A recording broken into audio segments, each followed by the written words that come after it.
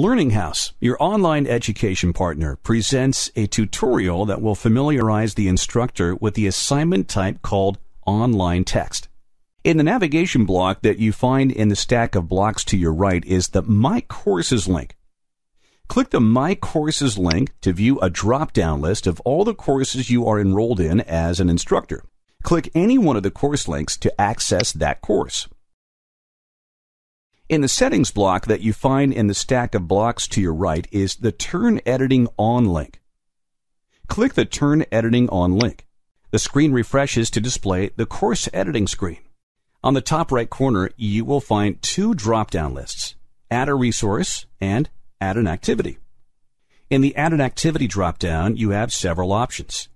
One of them is the Assignments option. There are four types of assignment. They are 1. Advanced uploading of files. 2.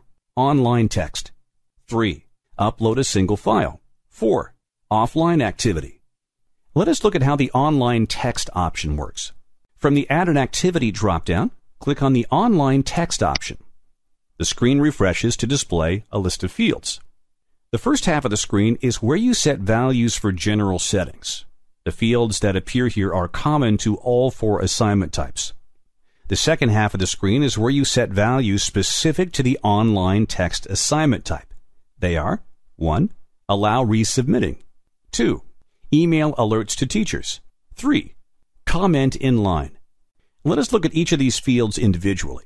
In the Allow Resubmitting Yes or No dropdown, you can permit or not permit the student to rework an assignment after it has been graded once and to upload it for another round of grading.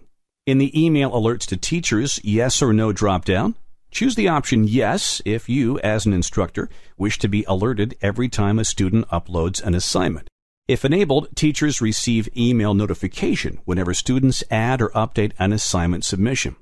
Only teachers assigned to grade a particular assignment are notified. So, for example, if the course uses various groups of teachers and learners, then a teacher from a group will receive only those notifications that relate to students in his or her group.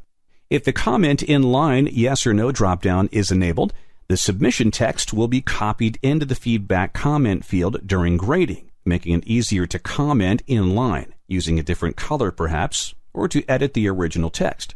So those were the settings options specific to the online text option in assignments. And that concludes this lesson.